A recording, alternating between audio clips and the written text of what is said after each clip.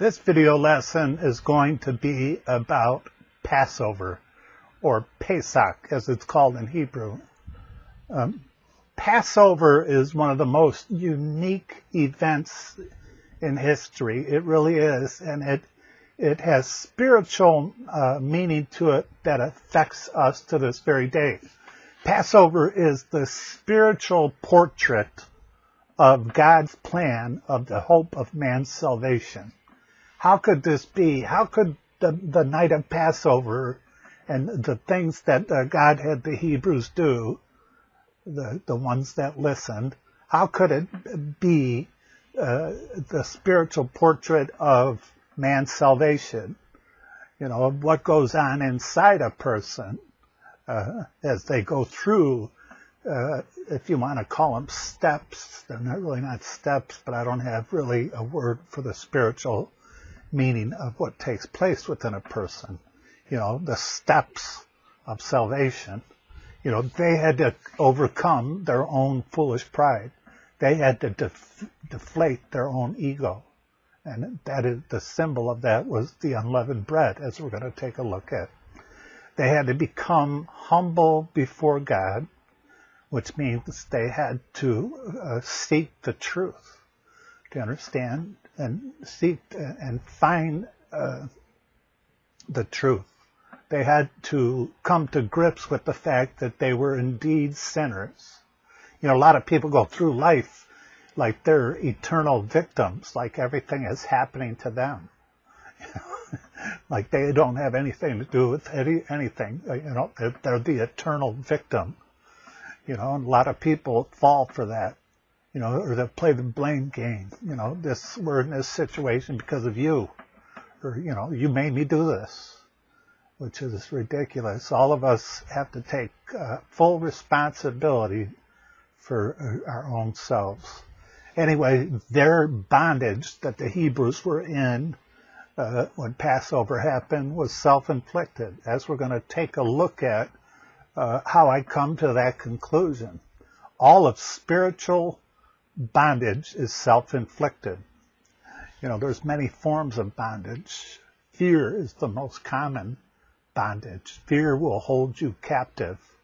You know, it isolates you from people. You know, it drives you to have anxiety like you wouldn't believe. Do you understand? It's like you're caged up and you don't know how to get out of this. Fear is awful, and it's the most common form of bondage. You know, doing drugs will eventually put you in bondage. The more drugs you need, the more money you got to make. Or, you know, you have to find ways to afford to keep up this bad habit that there's no end to. You know, alcohol or alcoholism can hold you in bondage. So there's many forms of bondage. You know, the Hebrews were in a physical bondage, but they were also in a spiritual bondage, which is even worse. Meaning they were oppressed. They were unable to freely express themselves. They were unable to be free to be the creative people that God intended all of us to be, to express ourselves, to be creative. They were stifled. Do you understand? They were oppressed. And that's what bondage can do to you too. But don't forget, just as the Egyptians were sinners for what they had done, the Hebrews were sinners too. Different sins, perhaps, but all are sinners. God says that all have come short of the glory of God. All have sinned. Your own sins can hold you captive. But when they came to the place of becoming humble and saw the simple truth that they were indeed sinners, that they were responsible for their own selves, they simply, like a little child, what else could you do but say you're sorry to God, to tell God that you're sorry and mean it within your heart. You know, there's if you're an adult, you're two people. You're the adult that deals with all the nonsense of this crazy world, you know, all the manipulation, the corruption, all the people, you know, that try to lie to you to get your money and so on and so forth. So that's the adult part of you. But you also are the little child within. If you're a man, you're a little boy within. If you're a woman, you have a little girl within, and that's the real you. And that's who God is trying to reach. And in order to reach you, it's difficult to reach somebody when you're dealing with the adult part of them. Most adults, I would say, the vast majority would have a hard time believing in a loving God because they look at the world and say, how could there be a loving God? Look at the world. But the little child within believes anyway. Do you understand? They believe in their heart. Do you understand? You don't have all the knowledge to make a judgment about the world. You don't know all that's taking place. You may just see the world the way you want to see it. You're looking at it through your own kaleidoscope. Do you understand? Other people look at the world differently than perhaps you. So your judgment about the world could be askew. It could be off. Nevertheless, the little child inside is the one God is trying to reach, and that's the real you. And certainly by becoming humble, that's how you deflate your ego of an adult, and get rid of this covering, this layer of, I don't know what you would call it, of the adult, and try to get right down to the child. The Bible even makes it clear. Jesus says, come to me as the child that you are. Come to God as a child, because that's who you truly are. The little child that feels lonely, the child that feels unloved.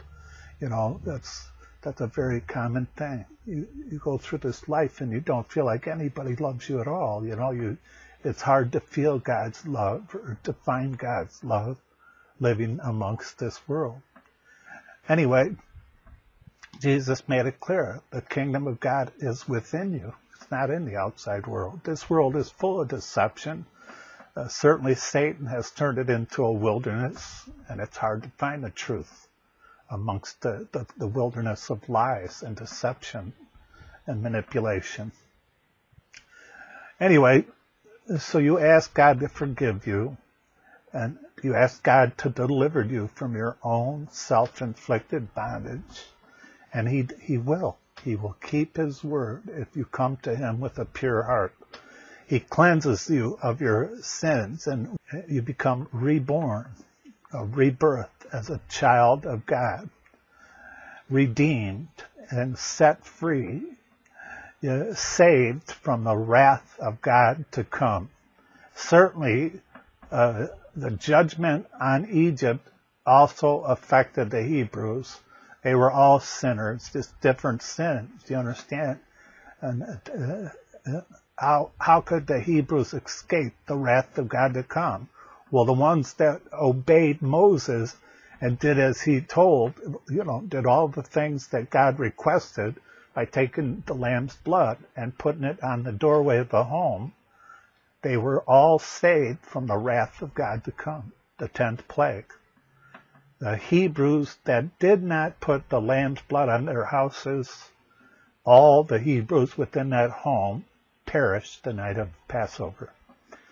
Anyway, the faithful ones that did all that were requested, even though they may have not understood any of it, they still did it. And that's what real faith is. Faith is not saying, well, explain to me how this works, and then I'll see if I believe in it. Faith is believing without understanding, or without fully understanding. Anyway, they were saved by the blood of the Lamb and by the grace of God. And certainly it was grace.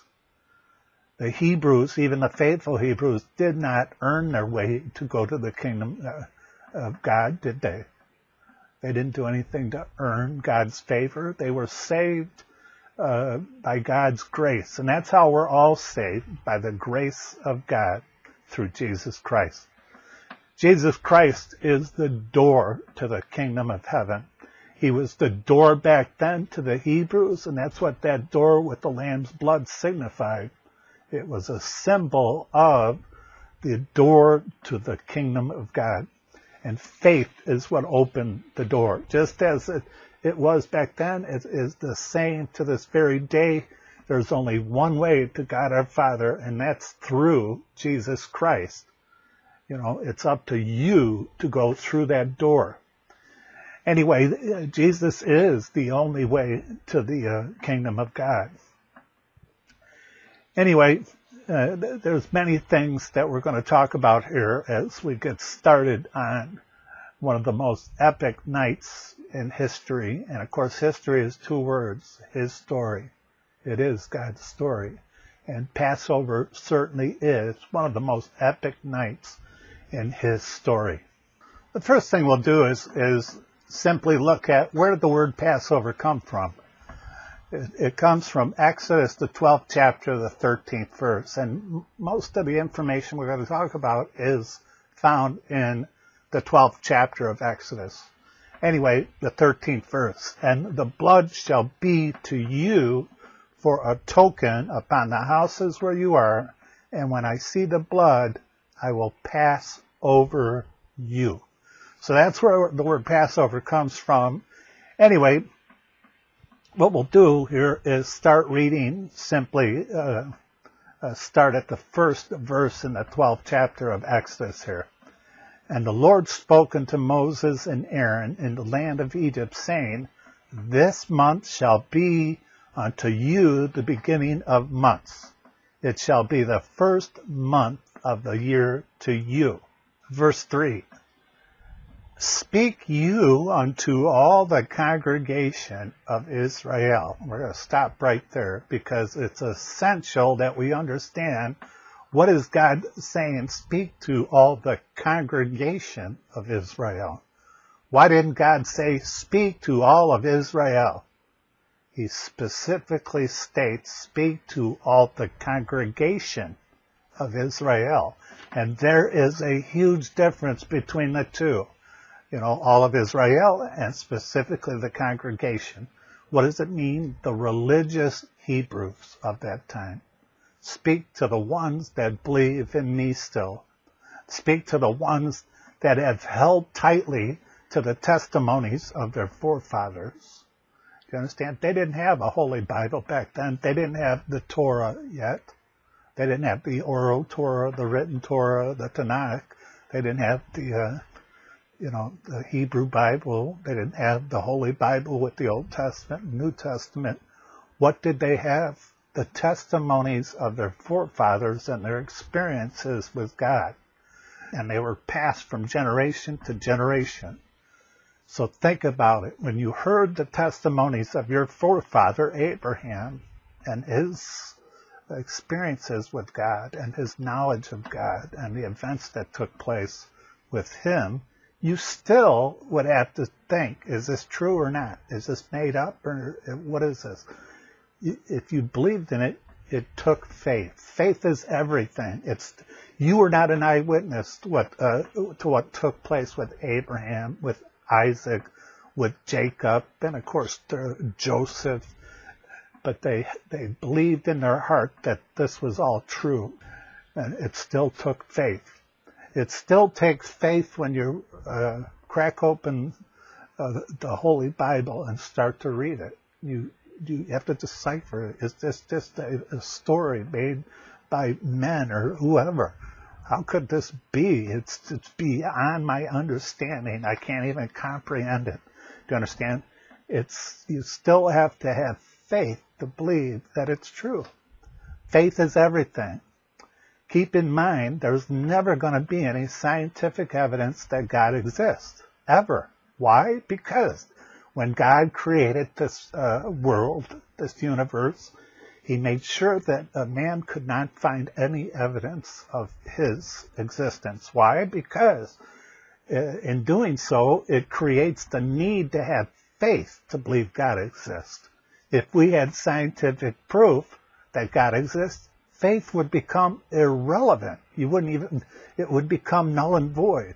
Therefore, all the workings of the Holy Bible would be absolutely fall apart. Do you understand? So it still takes faith to believe that God exists. It still takes faith to believe that Jesus Christ exists. It still takes faith to believe in Jesus Christ, to have trust in him, to believe in him. And that's how you enter into the kingdom of God and on to eternal life. the promised land of heaven. Nevertheless, they were going to the promised land, the land of Canaan. The depiction is, of course, the promised land of heaven. The events of Passover are the spiritual portrait from beginning to end of man's salvation, what takes place within a person. It's incredible to me. Anyway, they held tightly to the stories of Adam and Eve, the Garden of Eden, the fall of man. They held tightly to their knowledge of the story of Noah, the great flood. You understand the judgments of Sodom and Gomorrah and why they were destroyed. And that, of course, they knew about the 12 sons of Israel. They knew about how Abram became Abraham, when he was born again into the kingdom of God. And God said, walk before me and be thou perfect. That was an indication of a rebirth. And of course, when Jacob was born again into the kingdom of God, God gave him the new name Israel. So you get the 12 tribes of Israel at the time of Passover. And of course, most historians say at the time of the Exodus, there were over 2 million Hebrews in Egypt. So that was quite a growth within hundreds of years. Of course, Passover happened 3,500 years ago. But anyway, the congregation had faith to believe in these stories, which gave them faith. It was the foundation, they built up their knowledge and understanding of God Almighty. If you were not, there was two different Hebrews that night, secular Hebrews, religious Hebrews, all of Israel, and then the sect of Hebrews that were the congregation of Israel, the believers in God. You understand? If you were a Hebrew and you were secular during that time, you would have never known about Abraham, Isaac, Jacob, Joseph. You would have never heard of these people, your forefathers, because you didn't care. Everybody is unique. Everybody will either have a thirst and hunger for the things of God, or they could care less about God. Look at Esau and Jacob, the two twin brothers, the sons of Isaac. The one was called Jacob. They call him the tent dweller, which means he hung around the tent amongst the wise men, and of course his father, and learned about the things of God, and he could have cared less about the outside world. Then his twin brother was the opposite. He didn't care about anything about God.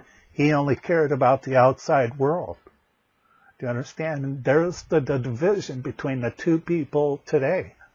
Those who have a hunger and thirst for the things of God, and those who do not. And that, what happened in the tribe of Israel on the night of Passover, was a split, not only between Hebrews and the Egyptians, but within the Hebrews, a split of secular Hebrews and the faithful Hebrews that went on to go to the promised land. The Hebrews that didn't have any faith in God, they all perished the night of Passover. And it would be naive to think that all the Hebrews went on to the promised land. That's ridiculous. That's a fairy tale of a story. That's a fable. The reality of it was many Hebrews perished because they did not believe in God. They didn't do any of those things that Moses requested. And they all perished at midnight.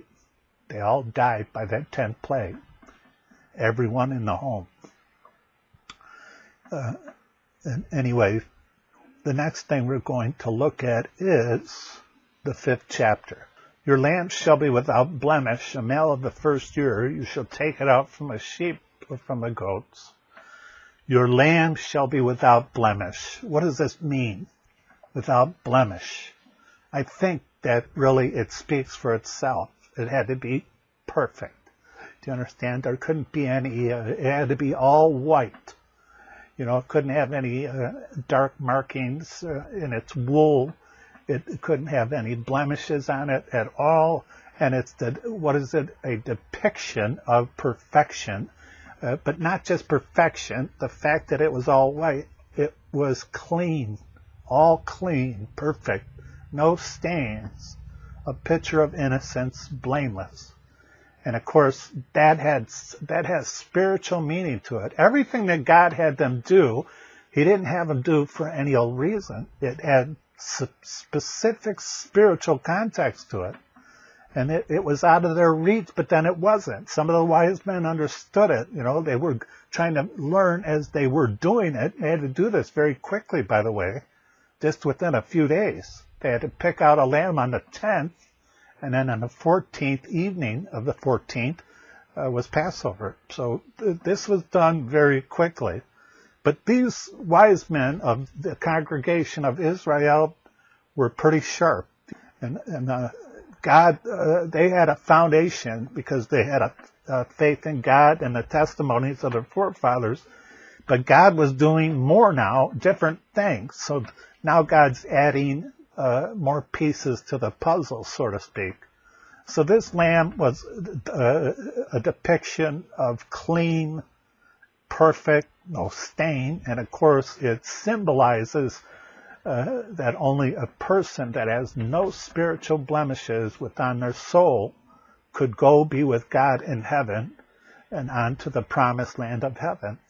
It had to be, you had to be perfect and righteous.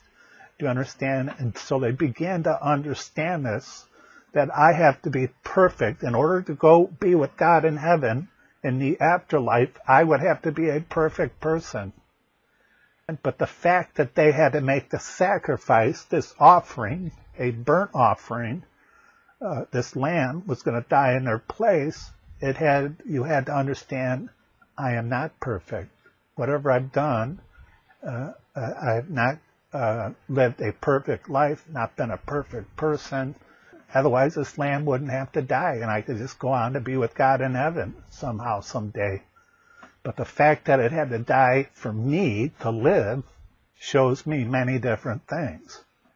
And like I said, it shows me that I'm not perfect. So it put up like a mirror for them to examine themselves. You know, it was real easy to blame, the Egyptians for all their trouble. It was easy to blame God. And don't kid yourself, I'm sure there are many Hebrews that blamed God Almighty for being slaves and in bondage in Egypt. Don't kid yourself. And there were many who blamed the Egyptians. But when it came down to it, the only one they could really blame was themselves. How could I say this? Well, think about how they ended up in Egypt. Think of the beginnings of Joseph and his terrible brothers that were going to leave him to die in a pit.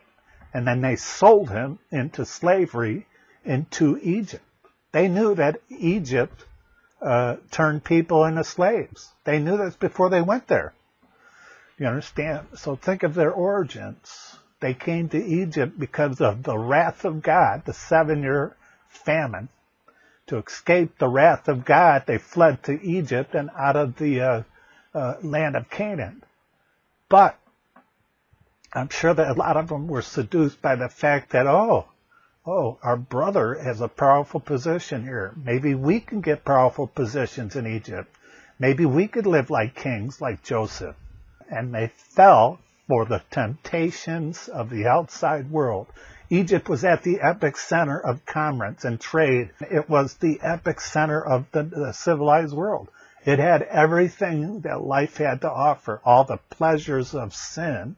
Do you understand? The greatest foods, the greatest wines, greatest housing, all the greatest clothes that you could get, the most modern clothes and jewelry and gold and silver. All the trappings that we all face.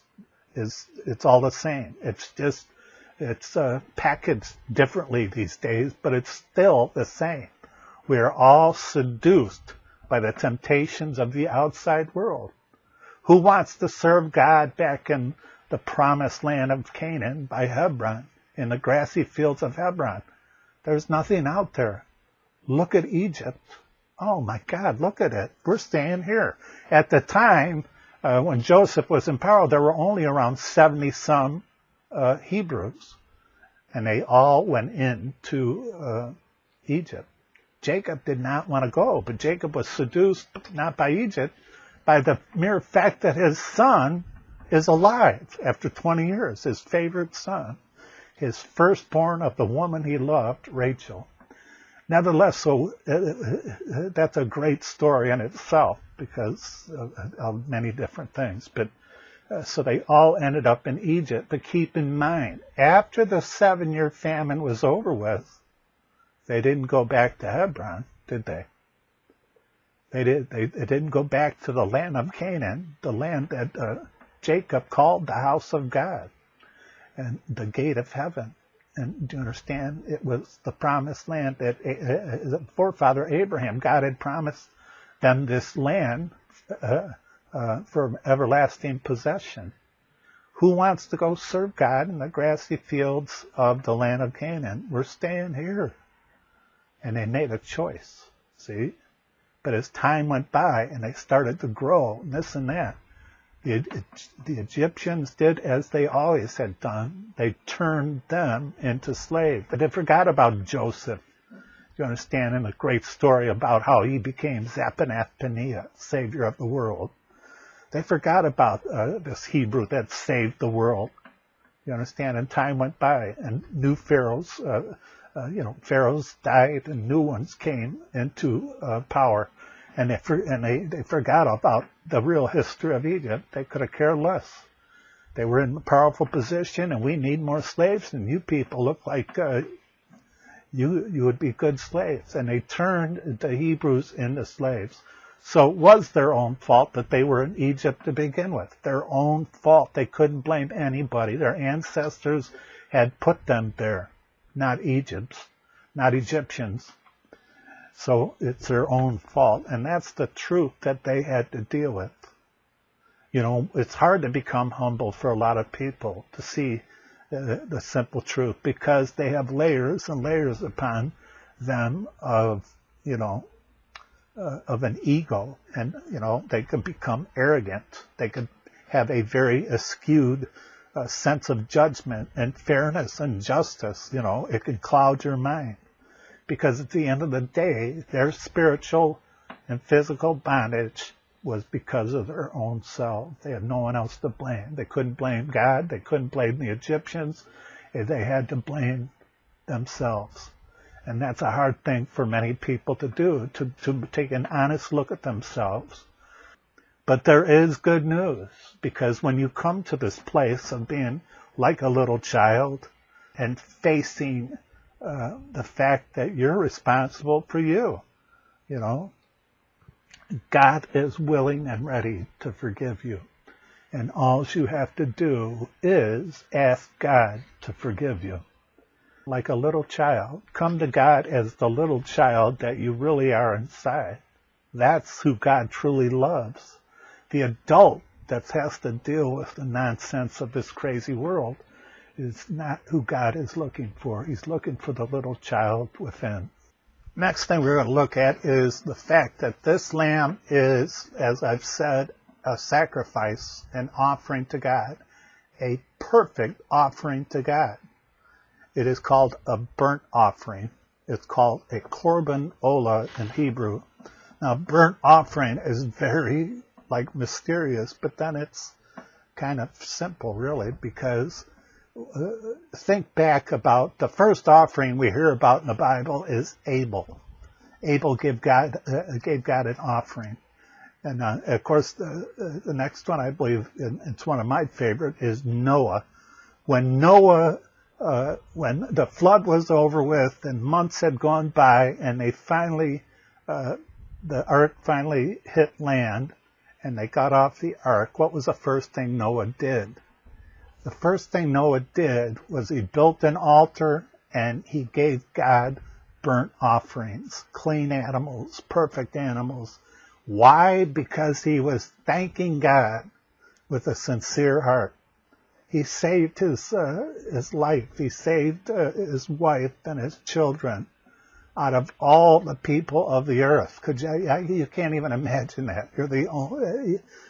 How could you even use your imagination to even think of what it would be like to be Noah? It's incredible what took place. And anyway, so he's giving God thanks sincerely. God is so moved by what Noah is doing, the sincerity within his heart. He lifted the curse of the ground. Could you imagine that? God is moved by one man's sincerity, his thankfulness. That's incredible, and what a lesson that is for all of us, really, is to find gratefulness to God and to be thankful, and get away from constantly maybe wanting things or this or that, and being clouded by many things, and just simply being thankful to God for the little things in life and the big things too. But anyway, he moved God. That was one of my favorite stories about a burnt offering. So what is a corbanola, a burnt offering? What is taking place? Well, how could you give God anything? God is invisible, right? He's up in heaven above you, and he's invisible. How do you give an invisible God anything? This is something that the wise men back then figured out. You would give God something by putting it on an altar, and it would be consumed by this magical thing called fire. Now, fire transcends our comprehension. Nobody can really explain to me what fire is. You just can't. Sure, you could tell me the chemical composition and this and that, but in the aftermath of that, you still can't explain to me what fire is. This 4-letter little word, and whatever this thing is, it's like magic. And fire can warm you, or if you get too close, it can certainly burn you. So it's both, it's good, and be careful what you do, because you could lose your life by this magical thing, fire. But anyway, the wise men figured out this is how you give an invisible God something. You pick out the most perfect animal in your flock, a male, do you understand? And you give it to God. You certainly would not give God a weak and sick animal, because then you're thinking, well, it's going to die anyway. Why not just kill 2 birds with 1 stone here? That would be an awful gift, wouldn't it? Do you really think that'd be a sincere gift? No. So you gave God your best, your male. You understand? You put it on the altar after you bled it out. You certainly wouldn't put it on there as a live animal. You bled it, all the blood out. It was dead. You put it on the altar, and then it magically started to shrink, turn black, and disappear. I don't know what's taking place, but it's going up, right? That's where the thing called smoke, whatever this thing is, smoke, I guess all the atoms, the small particles of whatever this little lamb is going up to God. And this is how you gave God something in an act of gratitude and thankfulness, a perfect little creature. And so it disappears before your very eyes, and there's nothing left of it after 3 or 4 hours. It's poof, gone. What just took place? Where did it go? How did this happen? Do you understand? It's beyond description. It disappeared. So you give it to God. But the thing of it is, do you really think it stays in this vapor, smoky, formless thing? No, of course not, because then it's nothing, really. So what you would think is, okay, it goes up to heaven, and then it gets put back together again in the perfect creature that it was, because only a perfect creature could go to a perfect heaven. You understand? And this is what we call what? Resurrection. See, Abraham was the first known man to believe that there was a resurrection, in a story of how God wanted him to give up his firstborn, Isaac, as a burnt offering, a corbanola. And he reckoned it within himself. Now God said that through Isaac would be the covenant, that there would be many descendants. But now if I give him up as a burnt offering, how is this going to all work? Because he's going to be dead. Oh, so when he's resurrected up in heaven, God could make him come back to earth and still be the head of the kingdom of God on earth after I die. He's the first known man to know that God could do a resurrection. He could bring somebody back from the dead, and you understand? So the stories, I'm not going to explain it all, but it's all there in the scriptures. And he had faith in God, that God not only could do it, but he would do it. And of course, we know the rest of the story. Isaac had a front row seat about what a korban is. He was a little kid around 12 years of age when this happened. And he got a front row seat. What a great lesson. I'm sure he never forgot. Nevertheless, so this is what a korbanola, a burnt offering, is. This is what this lamb was going to be, this perfect little creature. We're going to give it to God. It'll be resurrected in heaven. But this was a unique burnt offering. Why? Because as we're going to read on here, God wants them to eat this offering as much as they could, and then the rest of it that they couldn't has to be consumed by morning, all of it gone. So what does this mean? So the wise men of the congregation of Israel had a vague understanding about what burnt offerings were, but this is something different. This is something new, which perked their attention, I'm sure, as they're trying to fulfill all this at the same time trying to understand it. This was, like I said, happening very quickly. Anyway, before we get there, we're going to read on to the 6th verse here. And you shall keep it up until the 14th day of the same month, and the whole assembly of the congregation of Israel shall kill it in the evening. Why did God want them to keep it from the 10th to the 14th in their homes? For many different reasons. The most obvious is to get to know the lamb. I'm sure the lamb was very frightened. I'm sure it was very scared. I'm sure it was very nervous and shaking. It's a very meek creature. I'm sure it bleated for its mother. In other words, it cried for its mother numerous times. Keep in mind the dynamics of these houses was something very unique, given the fact that the Pharaoh had been putting to death all male Hebrews for over 80 years. You understand? They were all being thrown into the Nile to their deaths. So in these homes, it was all females and older men. So I'm sure in this dynamic that many of the females started to cuddle this poor little scared creature. You understand? They cuddled with it. They loved on it. Some of them, I'm sure, kept their distance, knowing its fate. I don't want to be emotionally involved because this creature's going to die for us. Most females have a very unique bond, not only with animals, but with babies, of course. They have one of the most unique, special bonds that you can't even explain this. And part of it is they all have a little Eve within them. And of course, Eve is Adam and Eve. Eve is named Eve because she's the mother of all living things. And most females have that connection between, like Eve did, between herself and all living things. Certainly they have that bond, and they certainly have a strong bond to be motherly, to a little baby. It's innate. It's within you. It's nothing to be taught. It's already there. Do you understand? So I'm sure they loved on this lamb, and it was in their home for those 4 days. And it began to trust them and stop shaking. You understand? Keep in mind, a lamb is a very innocent-looking creature for sure, but it is not a strikingly beautiful animal like a tiger or a lion or a horse. For good reason, God picked this animal for many different reasons. And of course, Jesus Christ, we know, did not have any outward beauty that people would be attracted to him. Everything that they attracted themselves to him was because of everything that was on inside him.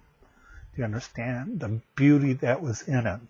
So there's the great lesson about what's more important, the outward appearance of yourself, your body, perfect skin and hair color and all these silly things that people do. It's all vanity, of course. And the thing of it is, it's everything on the inside is the only thing that really matters. You are a spirit, an invisible spirit, a soul, a heart, a mind. Those invisible things are within this body. But if I was to dissect you, if you were alive, I'd never find any of them. But yet they exist in you. Do you understand? These are the things that will go on. This body will die someday and go back to being in the earth, back to being dust. And so there's a great lesson in the fact that God picked a lamb because it didn't have outward beauty. All its beauty was on the inside of that lamb, how it was meek and it didn't have any aggression, and how it was loving and it was playful, and I'm sure it jumped up after a few days and started playing. Everybody in that home had their own relationship with that specific lamb within that home after 4 days. But they all knew its fate. They all had to reckon with the fact that this lamb, this innocent little creature, was going to die so they could live, was going to die so they could be free. Do you understand? What a thing that had to be. I've been such a sinner that this other creature is going to have to die for me. That's something we all have to deal with as believers in Jesus Christ. It's something we all have to face. Anyway, nothing has changed in 3,500 years ago. The things that were taking place in the Exodus and specifically Passover, where God was sowing seeds within man so that these seeds in time would grow up and help man have a deeper, richer understanding of God's work of man's salvation, the reconciliation, from the fall of man to being reconciled with a loving Father. You understand? There was a lot of loss that happened during the Garden of Eden and the fall of man, and this is the way. The way is Jesus Christ for the reconciliation of us to our Father, our true Father, for those who believe. The next thing we're going to do is jump ahead a little bit and go back to that 13th verse. And the blood shall be to you for a token upon the houses where you are. And when I see the blood, I will pass over you, and the plague shall not be upon you to destroy you when I smite the land of Egypt. So obviously, if you didn't have the lamb's blood, you did die by that 10th plague, everyone in the home. And I'm not naive to think that nobody died. I would suspect a large number perished that night. If 2 million went on to go to the promised land, or, to go that way across the Red Sea, I would assume maybe a 500,000 died that night, maybe more. And it's incredible. But anyway, they perished. Anyway, what does it mean that the blood shall be for them a token? What does it mean, token? Token is a physical representation, a symbol of a prepaid voucher, so to speak. It was something, a token. These days, there's places that you can go to and pay cash to somebody to get tokens to play games or to go into places and this and that. Cash doesn't work. You had to get these prepaid tokens. So what am I trying to say? The blood of the Lamb is the prepaid token for what? For the admission into the kingdom of God. Do you see how it lines up with Jesus Christ? Jesus Christ is that token. He paid it all. You didn't have to do anything more. Do you understand? He paid the whole price, all of it. You can't earn your way to heaven.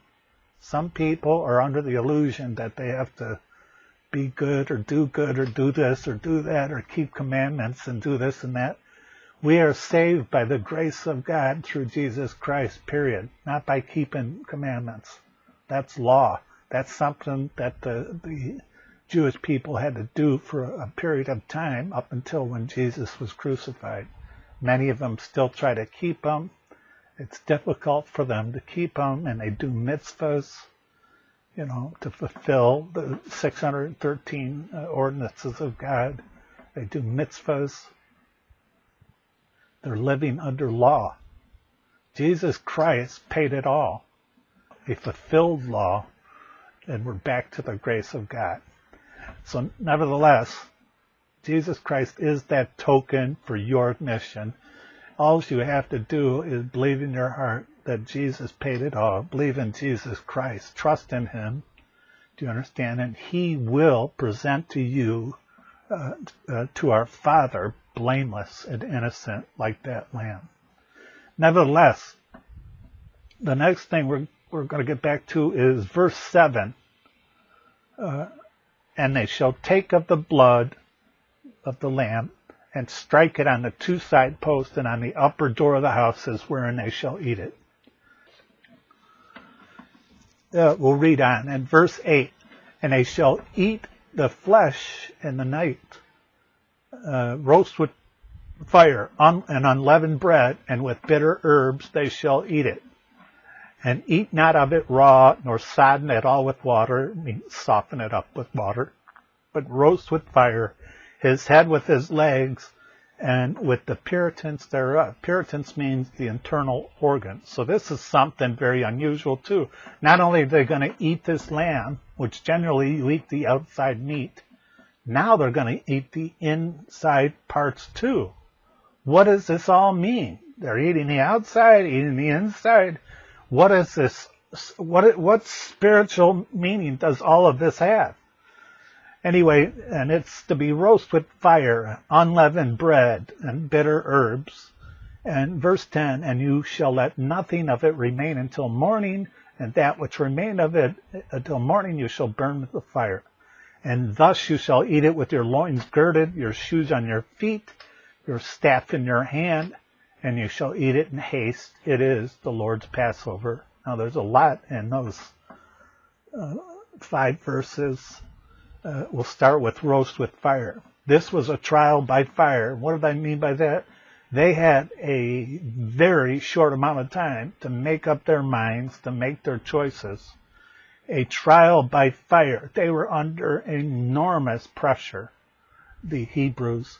Look at, if you can, all of Egypt laid in basically ruins. And all this craziness in Egypt, but none of it's touching the Hebrews except this 10th plague.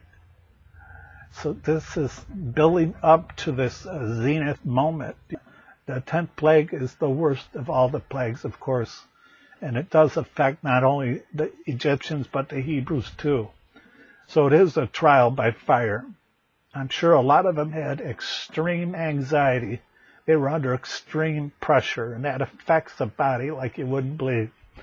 Anyway, the one we'll look at next is unleavened bread. I touched base on this earlier. They had to deflate their ego. They couldn't say that, God, this is the Egyptians' fault. Do you understand? Or the heck with God. Look what he's done to us. And don't kid yourself. Many of them, I'm sure, did. Many people, they're the same kind of people as today. Many people blame everything that goes wrong on God. Anyway, bitter herbs. Now, bitter herbs really has to do with later on when they would celebrate Passover every year. Bitter herbs was to eat the bitter herbs as a stark reminder of, okay, God delivered us from all this and we're set free and we have a new birth and all these great things are happening. But don't forget, you can fall right back into bondage again if you make foolish choices, if you're not careful. And eating of the better herbs every year was a strong reminder of that fact. Every year they commemorate Passover. Passover is at the beginning of the new year according to the Hebrew calendar, for good reason. It's like they have to make New Year's sort of resolutions. They have to examine themselves every year to see if during a year has their ego become inflated again. Have they become arrogant to people? Have they become, narcissistic towards people? So it was like taking an examination of yourself. If you're Jewish, and take an honest look at yourself to see if I've become an awful person during this last year. And once again, a deflation of ego. And it was at the beginning of every new year. What a great festive thing this is, though. But it takes an honest look at yourself and a very stark reminder of the fact that you could go back into bondage. You could be in bondage if you started doing drugs or alcoholism or bitterness, or you became unforgiving towards people. Do you understand? There's many different things that could lead you into captivity again after God's delivered you.